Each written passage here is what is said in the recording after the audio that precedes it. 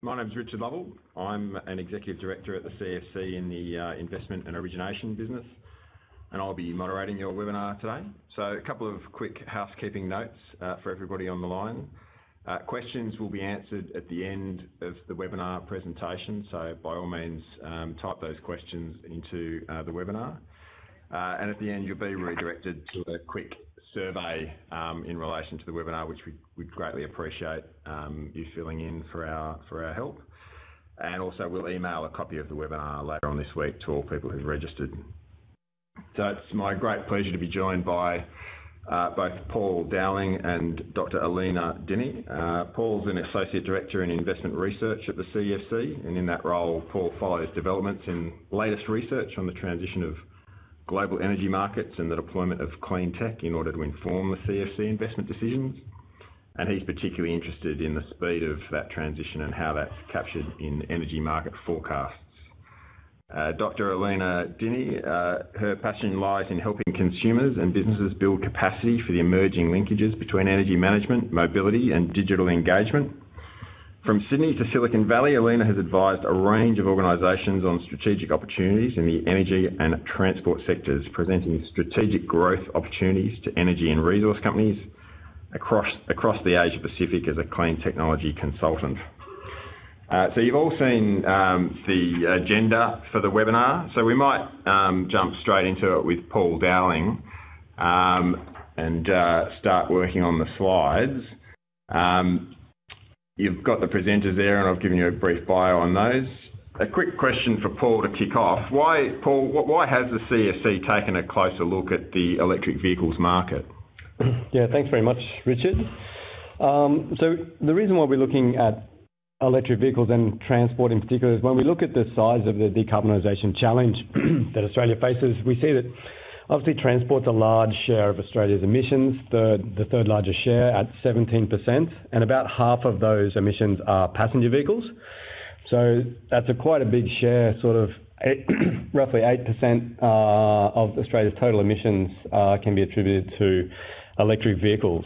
And when we look at the other sectors, we've already got in place LRET and policies to decarbonise the power generation sector.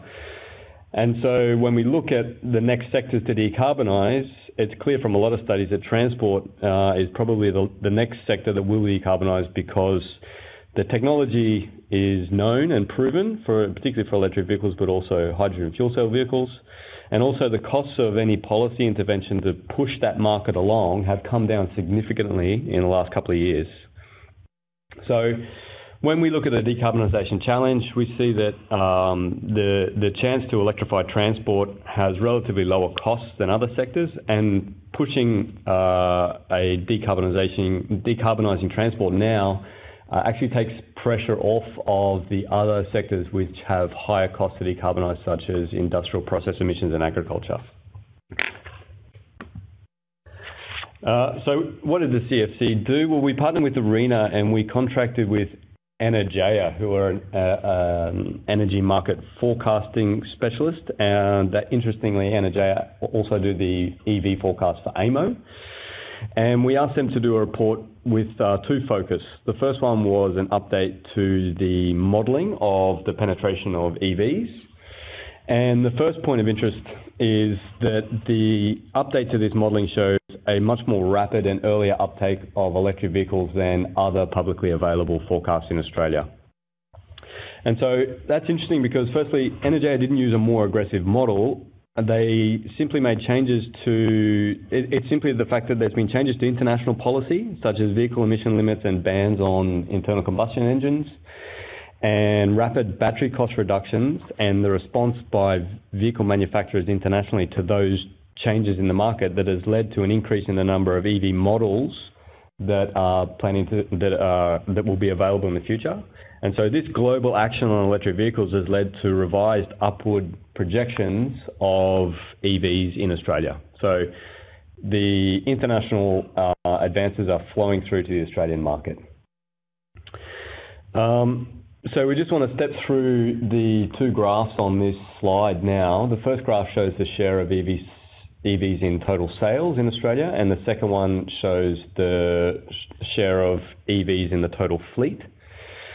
And if we start with the first graph, and the light blue line is what Energea has called their no intervention scenario. So that assumes that there's no additional action from Australian policymakers and industry.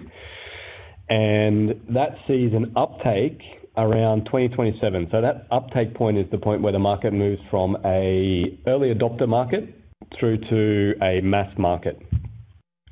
And then moving along that graph, the dark blue line there shows a moderate intervention scenario, which assumes a reasonable amount of action by both industry and policymakers in the next couple of years.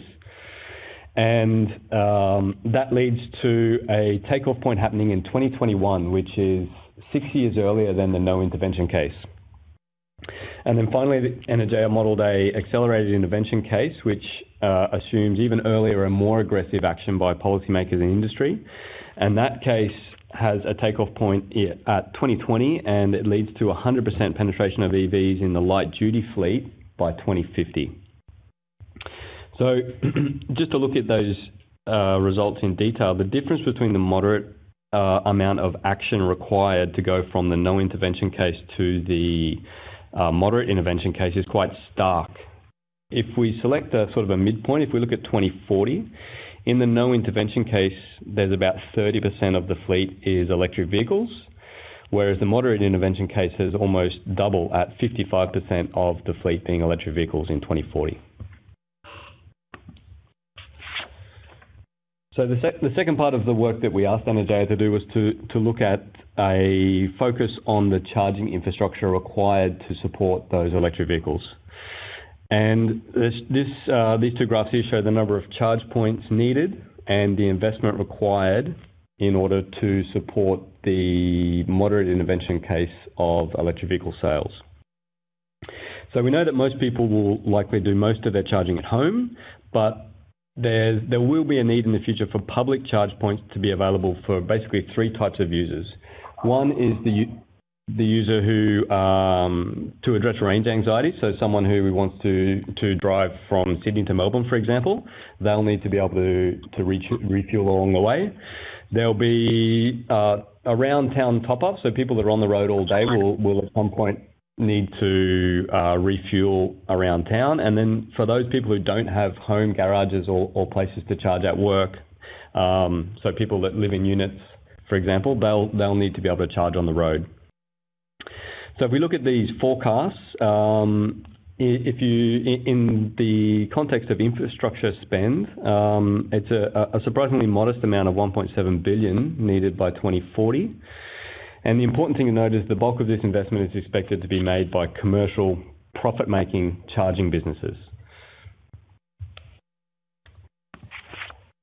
And then the last interesting finding from the Energea report I wanted to touch on was the user experience and how that will evolve over time.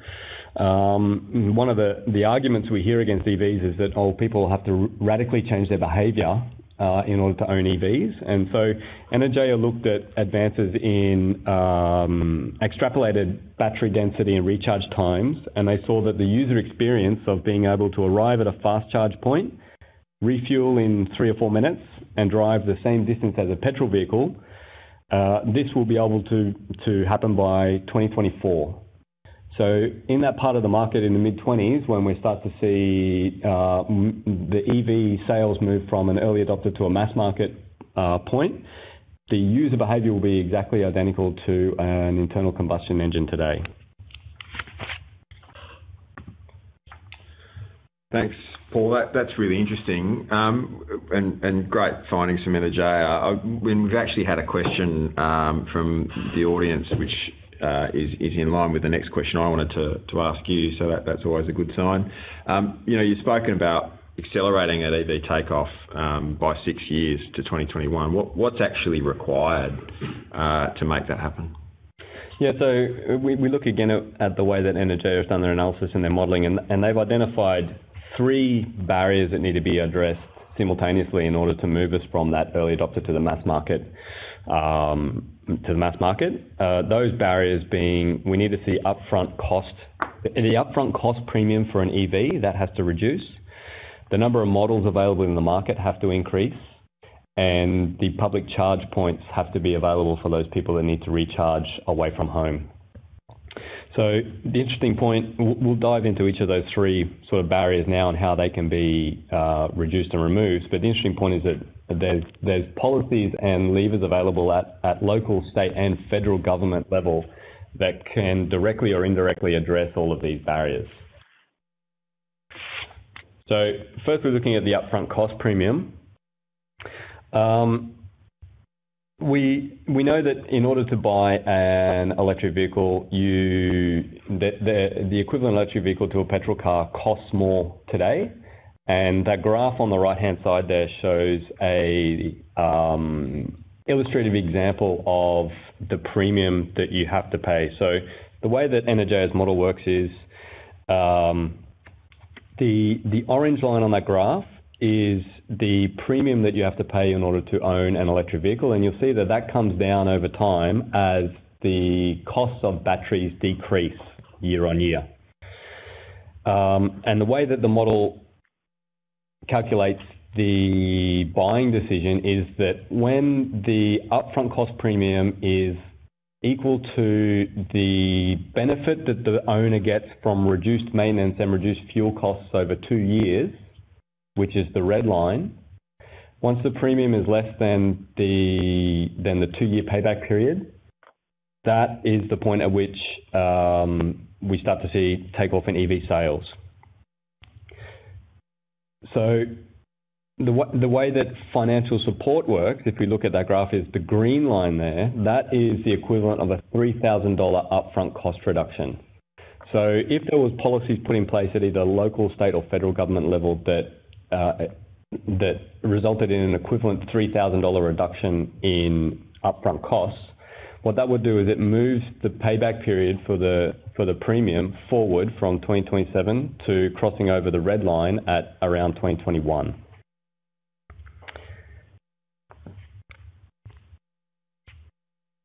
Moving along to the second barrier. When we look at the model choice available in the Australian market, we see that there's 5 models available at the moment. But if you look at announcements from vehicle manufacturers, there could be up to 20 models available in the coming years.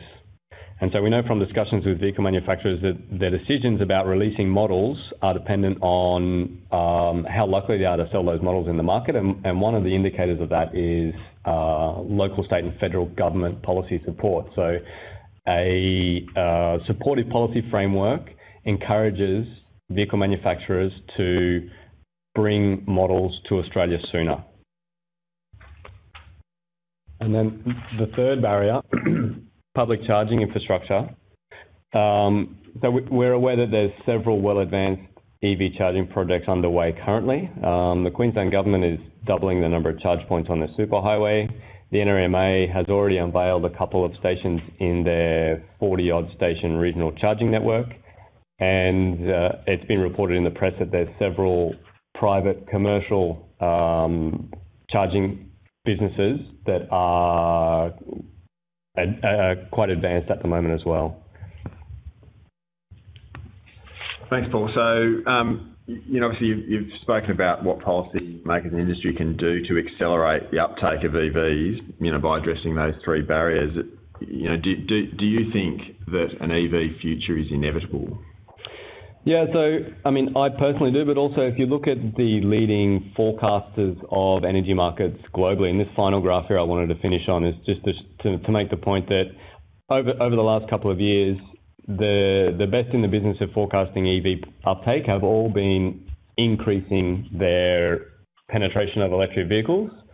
So over the last 3 or 4 years, the IEA, OPEC, Exxon, BP and Bloomberg New Energy Finance have all seen upward revisions in their EV fleets in both earlier penetration in the fleets and higher percentage of share of EVs over the long term. So it would seem that if that trend continues of more earlier and more aggressive penetration of electric vehicles, that an EV future seems somewhat inevitable, and it's just a question of timing. Great. Thanks very much for that, Paul. That's very helpful. We might move on to the slides from Dr. Alina Dini. Alina, I'll kick off, with a question, maybe just to give a bit of background. Can you tell us a little bit about yourself and why this topic is so important to you? Yes, absolutely. Thanks. Firstly, thank you very much for having me, Richard and Paul, to talk about this really important topic.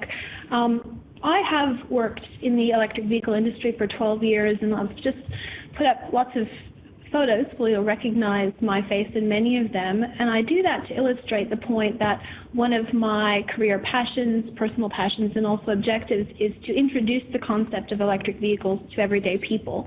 And so I've committed my time to doing that in person. So there have been a number of examples across the Asia Pacific where I have conducted test drive events or advised governments or helped fleets integrate electric vehicles into their operations. And why that's important as it relates to the work that the CEFC and ARENA have recently done is that we have new products coming into the marketplace very soon, and there is a need for a focus on the personal or end user angle of the equation as well. So that's basically what I'm here to talk about today. Part of the situation in Australia for electric vehicles in the past is that the market has had access actually since 2010, but consumer adoption has been very intermittent. So what you can see in the graph pictured, which is real sales data apart from Tesla from 2010 until 2016, is that the variability of uptake is a very different trajectory than what we've seen overseas.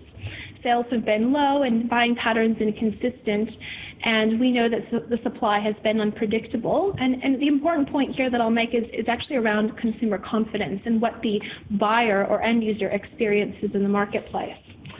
As a researcher, I undertook a project to interview Australian EV buying consumers and better understand what they were experiencing in the marketplace. And I'll admit the time then was quite different than what we anticipate seeing in the next couple of years. But overwhelmingly, consumers expressed barriers that made them hesitate in relation to buying an electric vehicle. And I'll point out the demographic of consumers I sought to interview were those who are very keen on EV. So some of the things they expressed was that they found it really difficult to detect a market presence about electric vehicles. Despite the number of people subscribed to this webinar, there are many, many people in the general public who still don't know what an electric vehicle is. We noted already there was low product diversity in the past, and that's a problem not just for the sake of price point, but also for the sake of meeting the needs of a user in terms of how they drive. So whether it's a family of 5 or 6 people that need a people mover, for example, instantly an electric vehicle doesn't fit them. There are few resources available online that people can access, or even in person. So as consumers search for information to help inform their purchase decision through their process, it was difficult for them to inform themselves in a trusted way. And by that same token, there were limited options for real-world experience. So being able to see one, touch one, feel one, and drive one was problematic for the users I interviewed. Not many people knew peers or workers, so those water cooler conversations about my new car never really captured EVs, and that was a problem for people thinking about their next car buying process, which, as you would know, in Australia takes place roughly every 10 years, so it is something you do plan for. And most importantly, the sales staff engagement was off-base. And what I mean by that is that many of the experiences consumers expressed, except for one brand in particular, was not supportive of developing confidence to move forward. And I've listed a quote there from the interview for those who might be interested to read it later. So why things are different now? Those are the 3 products we had in the Australian marketplace before. They are no longer available, and we do currently have some available for sale for those of you who are so intrigued by this topic that you're going out to buy a new car tomorrow. And as noted by Paul, there are many more coming. So we have an opportunity essentially to reshape the consumer experience in Australia from this point forward, but it does require us as an active industry to pay attention to what the consumer might experience. And when I speak about consumers, I speak about individuals, but also fleets. This graphic requires a little bit of thought, but it's important for me to highlight that buying an electric vehicle, or any product for that matter, is actually a supply and demand decision. And it's one that we've referred to before in terms of early adopters or mass market. That theoretical framework is based on a book called The Diffusion of Innovation by Everett Rogers, and essentially what it says is that people will adopt at smaller volumes at first and then at larger volumes when a product becomes commercially viable or viable for the mass market. And what my research revealed, which is depicted here, is that there's a process that consumers undertake before they make a decision to buy an electric vehicle. And that came out of the research that I conducted. And once the consumer has passed through the first two gateways, so they're comfortable with the price point, whatever that might be, they're comfortable the product fits their needs, they then have 3 more gateways to pass through that are influenced by their own unique individual experience before they're comfortable to purchase. You can characterize that as building consumer confidence, but what we do know for electric vehicles is it involves accessing trusted information, having the ability to see the product in real life, and observing its viability in the market. Thanks, Alina. So, those parties that are keen to support that transition to EVs, what are the things that they can do to be part of that transition? Thanks for asking, Richard. In fact, I've prepared a couple of slides to illustrate 5 cost-effective actions that businesses, governments, and even everyday consumers can take to become part of this new electric vehicle revolution, which we've identified as coming to Australia very soon. To start, it's really important that you allow yourself to think freely about the future.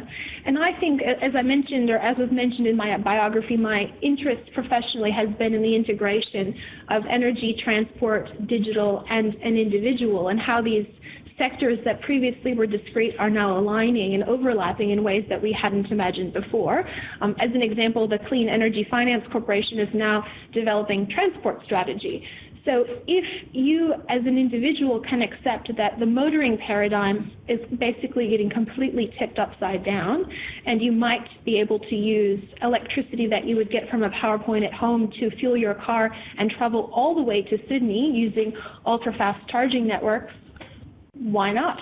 So I would consider that context and think about what your niche would be in that paradigm.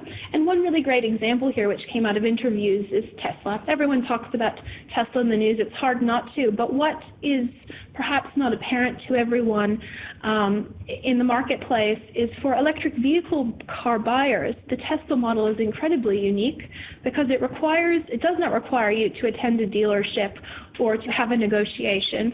The transparency and the streamlined approach to buying cars that Tesla have presented has become part of the appeal for consumers. So it's not just about electric motoring, it's about buying cars differently. The second point is around educating yourself. So if you're going to participate in the electric vehicle market as a consumer, you're going to want to understand what it means for you. And that process of educating yourself about electric vehicles and how it fits in your life can take time. But more importantly, for a business or an organization such as a council or a state government or a fleet operator that is looking to become part of this really interesting and highly buzzed about topic going forward, it's important to understand that your action is very important now.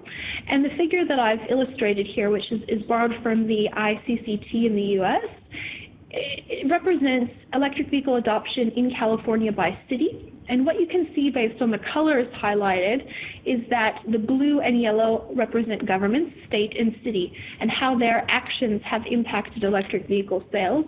But the utility, the green, is also represented. So what you can see from the picture is that essentially it takes a village to participate in normalizing electric vehicles for society. And I've put a couple of pictures of examples of what I would consider to be perhaps slightly farther from normal industries that would be participating in the electric vehicle revolution. So McDonald's, a number of McDonald's internationally have installed electric vehicle charging to become part of the story. And we've all heard about the NMRA announcement from earlier in the call, but what I thought was interesting is in addition to servicing electric vehicles through fast charging stations, the NRMA also has information on electric vehicles on their website to help educate their members. So that's an important contribution. Number 3 is, I think, specifically related to governments, and that is one of the important gateways to accepting electric vehicles is being able to get inside one and appreciate how normal it is to drive and how unique the driving experience is in a pleasurable way. So offering test drives, and offering test drives that are extended, has been proven to be very, very helpful in normalizing electric vehicles for users. And this diagram here illustrates that the greater amount of time an individual spends in an electric vehicle, the more likely they are to not only own one, but also to advocate for them.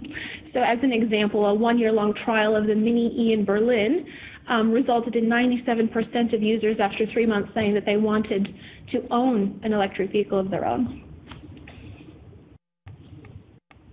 Number 4 came out of my research, but also has been validated by recent research in the US, particularly California, and that is that social media and user-to-user storytelling about electric vehicles has proven to be more meaningful than direct marketing.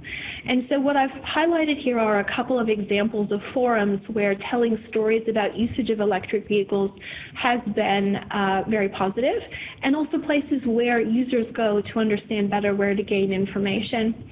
What's really interesting, and I think the quote here highlights this really well, is in the consumers I interviewed, being able to go on YouTube and watch videos of electric vehicles driving down snowy roads in Norway or uphill in the California Sierras helped convince them more to buy one than watching marketing or reading marketing materials from the manufacturer.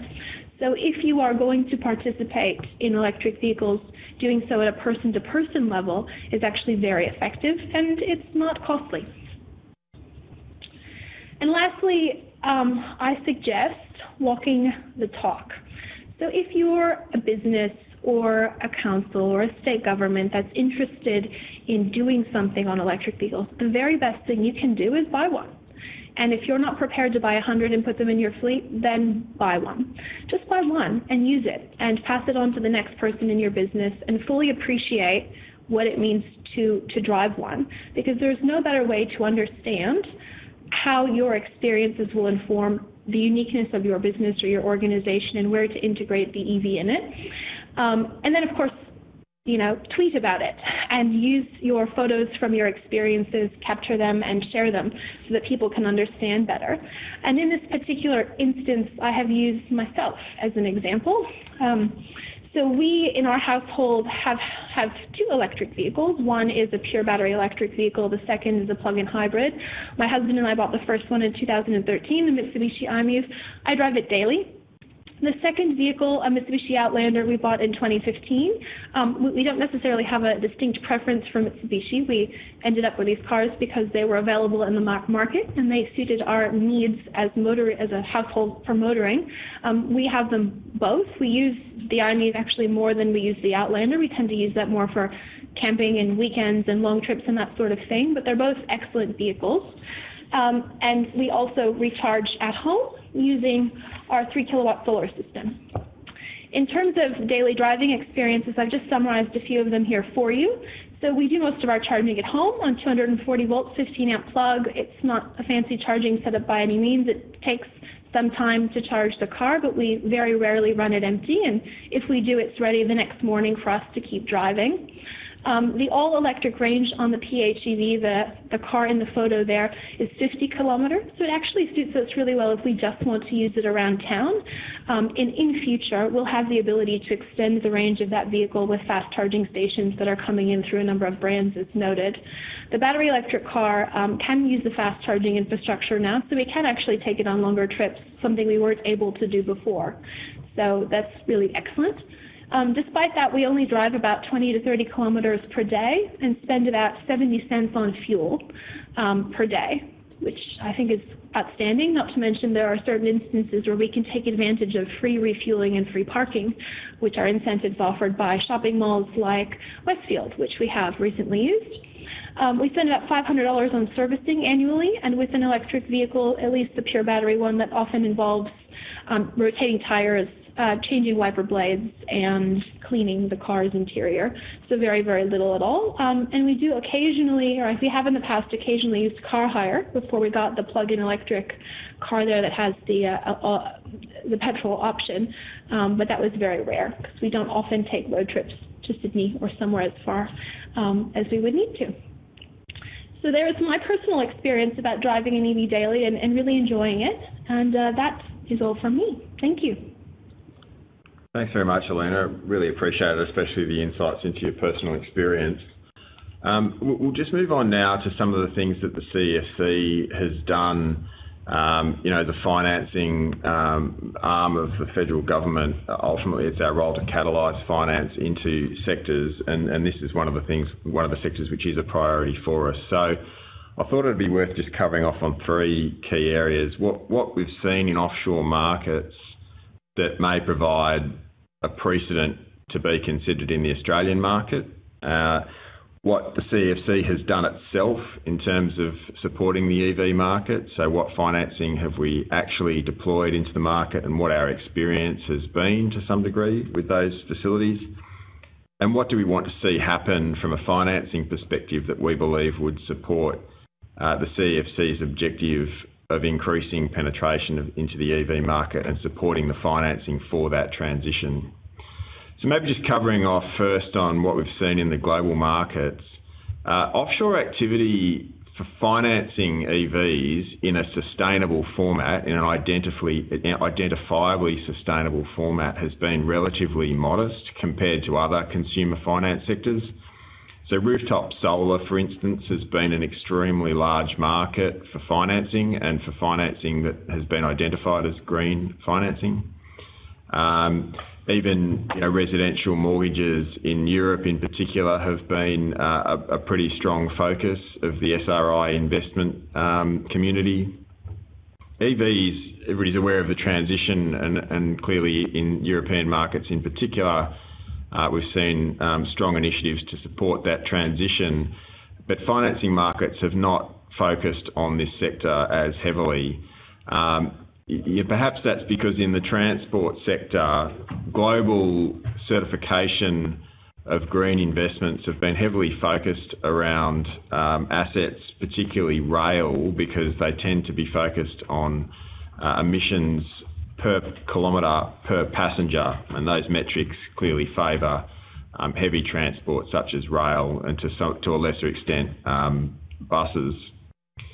So light vehicles haven't really been a big focus of global SRI investors. There have, however, been some notable transactions that I think have shown a clear pathway to how financial markets can support this transition. Perhaps the most obvious example has been a securitisation of auto leases originated by Tesla's captive finance business in the United States. That was completed earlier this year, and I expect that will be the first of a number of transactions of those types, where the market ultimately finances consumers to buy fully electric vehicles. Toyota Financial Services have completed a couple of transactions which have been marketed as supporting transition to lower emission vehicles. They've been interesting transactions in that they haven't been financing of the low emission vehicles themselves, but rather they've been financing done by Toyota in its normal course of business, secured by consumer contracts against all types of vehicles, but the proceeds from that financing have been specifically pegged to support origination of low emission vehicles. And those transactions both have been completed in the United States. The other transaction that's been of note in terms of the electric vehicle transition has been a deal done by Geely, which was a US $400 million green bond raising, which was not for the financing of acquisition of vehicles, but rather to finance the development and construction and manufacture of a fleet of electric vehicles for the London taxi market. So I'm sure you're all familiar, well, I'm sure many of you are familiar with the London black cab. Geely is the company which manufactures those vehicles. At the moment, that fleet has relatively limited electric vehicle penetration, but Geely have committed to transitioning that fleet to a fully electric fleet. So quite an interesting transaction to see a manufacturer commit so strongly to a specific market. Moving on then to what the CEFC has done to date, there's really been two limbs of it, and the aggregation programs which we have in place for financing of the purchase of the vehicles is the first of those limbs. We've tried to cover a number of markets across low emission vehicles and we've sought to try and support electric vehicles specifically. We've completed transactions with Eclipse for operating lease financing. We have transactions focused on broker origination for SME style customers and also for bank programs for customers who are looking to acquire eligible vehicles. We have a specific program in place with Macquarie Bank which has been very heavily focused around electric vehicles, and that covers consumers as well as SME borrowers.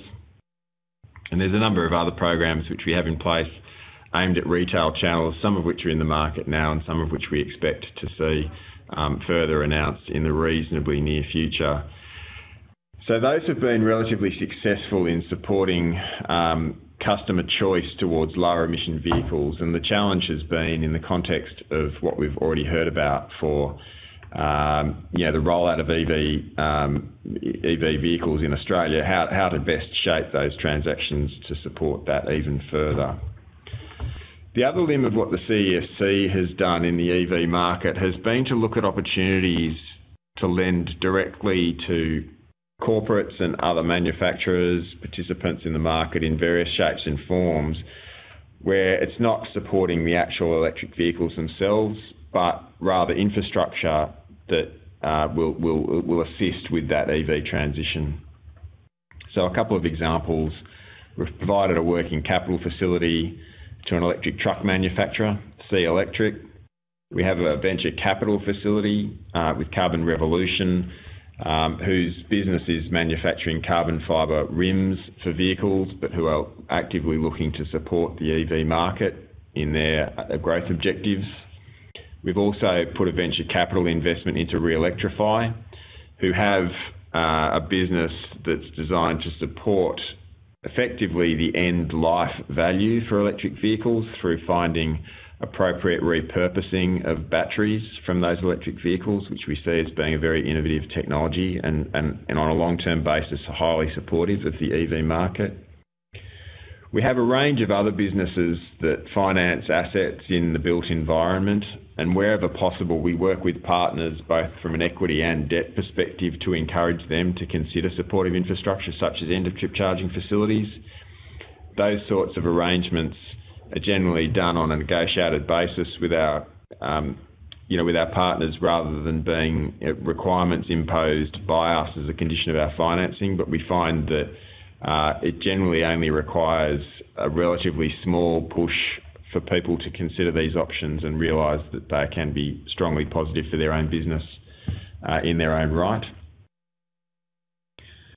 So taking all those factors into account, what are the things that we want to see from the market that we believe would support financing coming alongside to then in turn support the transition of EVs into the market in Australia?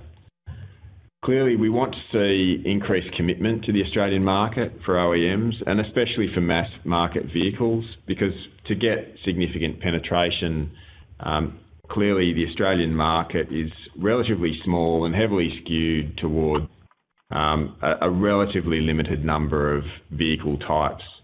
And so mass market vehicles is really important, and we would greatly appreciate continued commitment to the Australian market from OEMs. We obviously do a lot of work to try and encourage support from all levels of government around both monetary and non-monetary incentives for uptakes of EVs, and Paul's given some guidance as to some of the sorts of things that can be considered for non-monetary incentives, and we will continue to work and play our part in that as well. Clearly, the role of governments across the board in terms of their own fleet buying activities is critical, and we believe that that can be a strong signal to the market. Development of investor demand for the asset class, and that's something that we actively work on a day-in, day-out basis to help finance become a pull factor in influencing consumers. So, the Nirvana situation here is that ultimately you'll be able to get a better rate for financing an electric vehicle than you would be for financing an internal combustion engine vehicle. In order for that to happen, the broader capital markets and financing in Australia has to appreciate its role and has to agree to play a role in delivering that outcome. But we believe that in the medium term, that's a reasonable aspiration and something that we're encouraging to try and happen. We obviously want to see continued reduction in the cost of batteries because it's critical in driving down the cost of new EVs to compare with internal combustion engine vehicles. And we're investing across a range of different parts of the economy to try and support that within the capacity which we have. So we've made investments in the lithium development market in Australia, in technology companies of the sort that we've previously identified, and also in other enabling technology for batteries and EV charging, as we've talked about already. So that's it as far as the formal presentation is concerned from the presenters.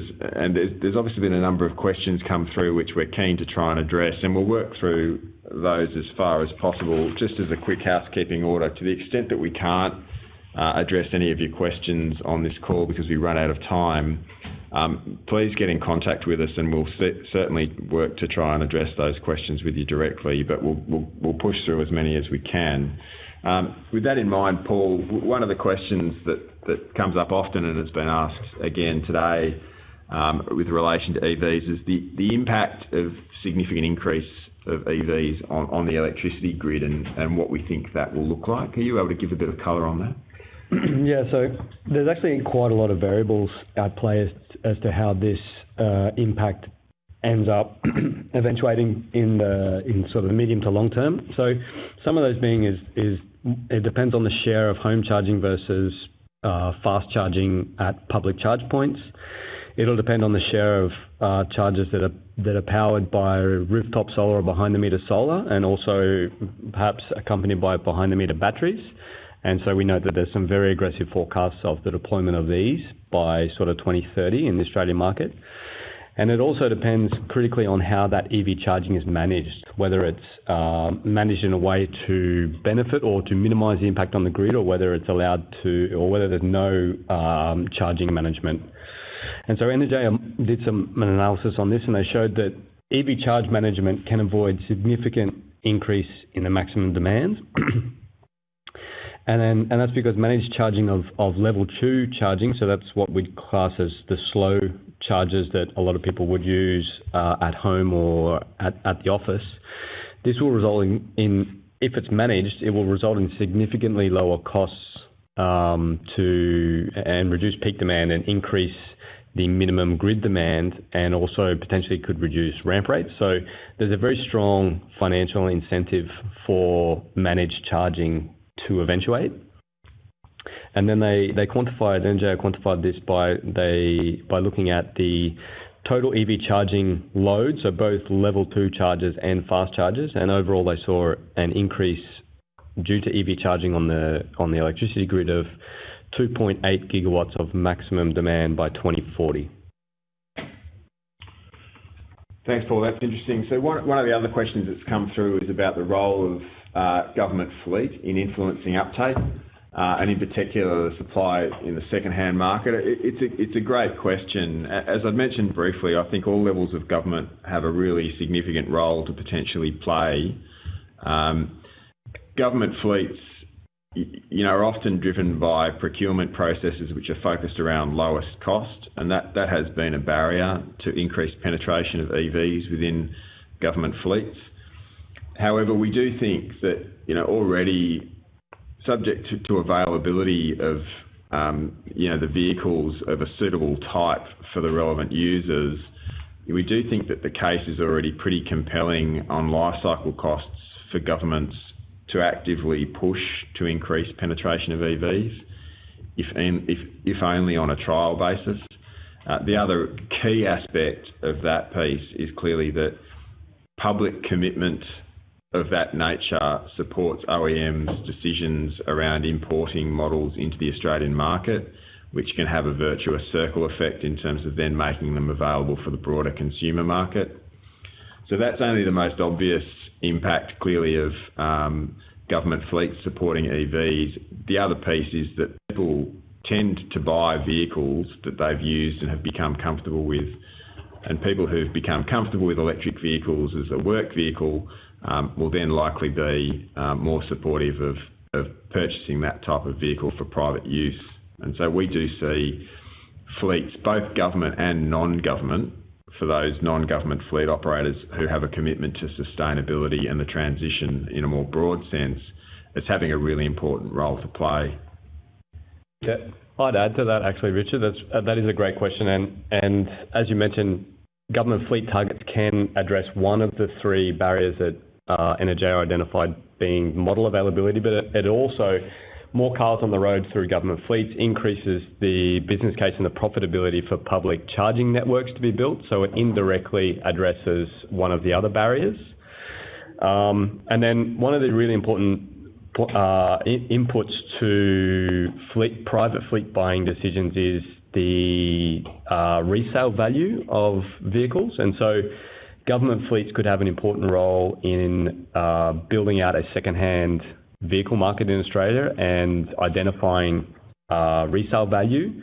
So government fleets could indirectly facilitate more private fleet buying by increasing the number of second-hand vehicles available. And if we look at the example in New Zealand, where the New Zealand government has a policy in place where a government fleet has to justify why they would not buy the electric vehicle when there's an equivalent electric vehicle and internal combustion engine that would suit their needs. And New Zealand has a much more mature second-hand vehicle market than Australia does as a result, or partially as a result of that policy. Richard, can I just add something on the fleet topic? I mentioned this earlier in my presentation, but I think it's important to note that user experience within fleets is also very important for governments. And what I mean by that is it's a very difficult business decision to switch your entire fleet from one type of fuel and operational practice to another one. So one advantage that electric vehicles offer fleet operators right now is being able to transition in a phased or staged process.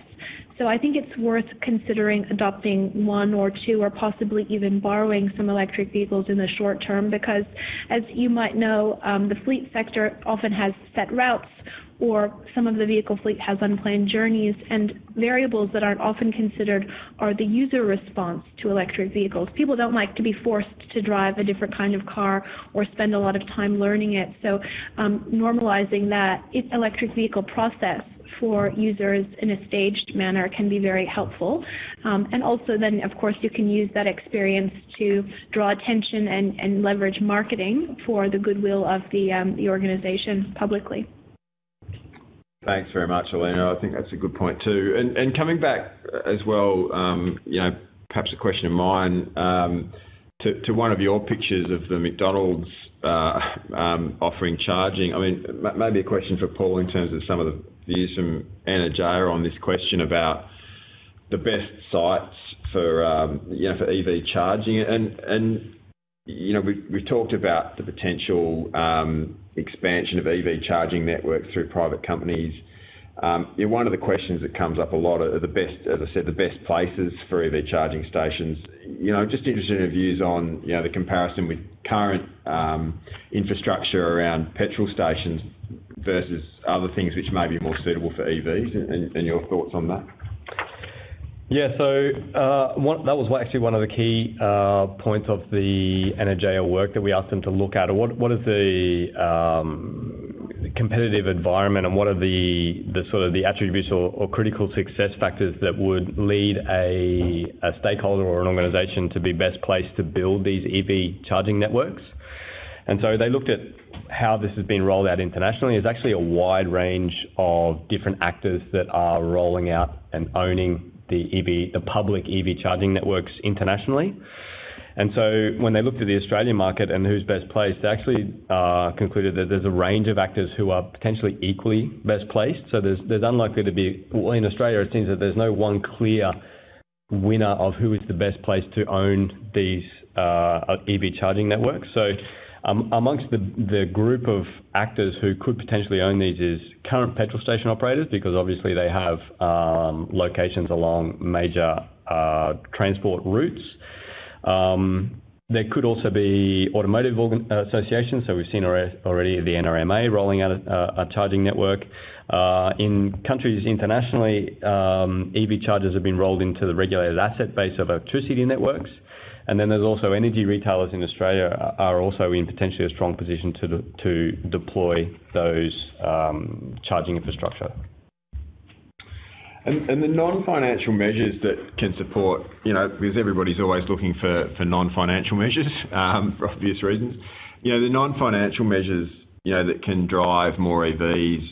Again, interested in Energea's findings on the overseas experience on that and how effective, what are they and how effective they are? Yeah, so when people talk about the non-financial incentives, they're thinking about things like access to transport lanes and bus lanes, free charging around town, free parking or preferential parking. And so those have been important barriers internationally, but not the most powerful barrier. So when they look at the financial versus non-financial trade-offs, and there's actually a very interesting study out in Norway that showed the ranking of the different incentives and how likely it was that incentive would lead to the purchase decision of an EV.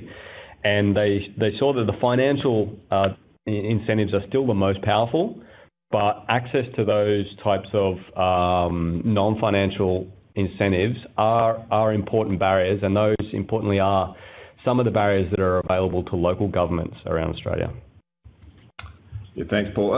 Alina, a question perhaps for you from one of the people online.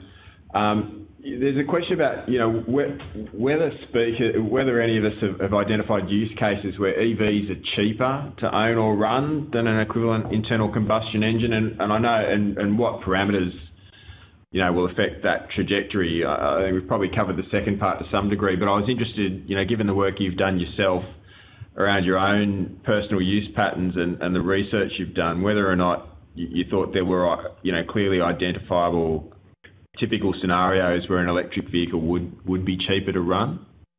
Yeah, look, happy to take that one on. Look, in the first instance, an electric vehicle is most often more cost-effective to operate than a petrol vehicle, and that is largely driven by the price of petrol or diesel versus the price of accessing electricity, even if it's renewably generated electricity. So when you compare the usage of fuel from that perspective, the EV always wins. Where there is a difficulty around cost is around the purchase price of the product. And what we've seen from the modeling done by Energea is that the purchase price of electric vehicles is in a steady decline, along with the cost of storing electricity in batteries. So we have good reason to believe that very soon the cost trajectory for electric vehicles will be consistent with petrol vehicles, as has been represented. But where I'd like to just make a point is that the everyday consumer struggles with the concept of using a calculation of total cost of ownership, but really it's the best one to factor in to your consideration when you think about buying an electric vehicle. So, or any vehicle for that matter. Often consumers don't consider the aggregate cost of owning and operating a car over its life cycle when they make a decision to buy one. They look at the sticker price and what they can currently afford. And I would actually suggest that the CEFC might have a role to play in helping consumers think about total cost of ownership, particularly as they make lending available to them at a lower cost rate. Because if you're able to provide that finance at a discount relative to a petrol product, then it might be easier for consumers to think about the lifetime of the car and how they'll use it. And I'll just add one more point. Batteries and the OEMs have considered batteries in their warranties now going forward such that the estimated warranted lifetime of the battery is expected to last for most of the vehicle's life, so usually around 8 years. That's a considerable change from the first generation of EVs, so it really does shift thinking in terms of how long you might own and operate and drive this car comfortably. And in terms of our little IMEV, which is a first generation EV and not by any stretch the best car on the market, we've seen very little change in our electric range, and I think we've calculated roughly 5 to 7% battery degradation. So if you look after your car like any car, the battery will last and work just fine. Thanks very much, Alina, and I think it's a great suggestion about providing tools for people to do comparisons. It's always death by assumption in those calculations, but I think it would be a really useful tool. With all of that in mind, I mean, Paul, maybe as we get towards the end of the time available, I'd be interested in your thoughts on Australian forecast increases, based on sales for EV uptake.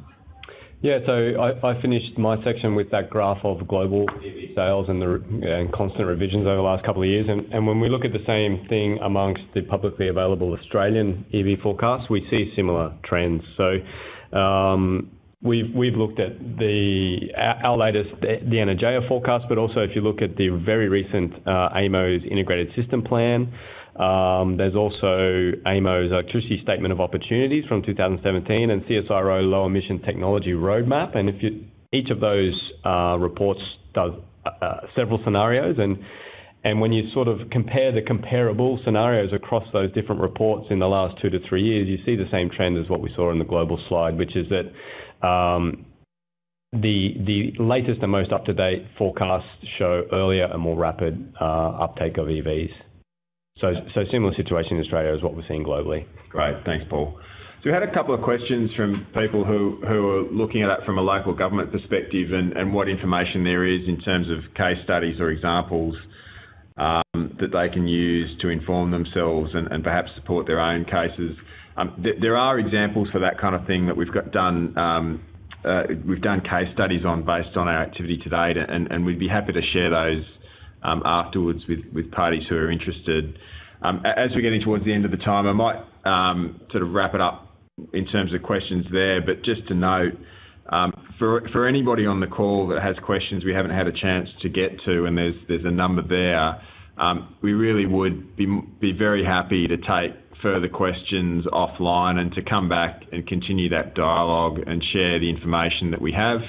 And where we don't have information ourselves, try and make suggestions as to sources of information that people can refer to for the answers to their questions.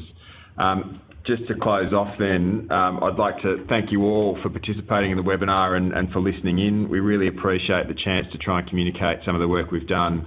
It's a key objective of the CEFC to try and share information, and this sort of thing is a big part of it, so thank you again.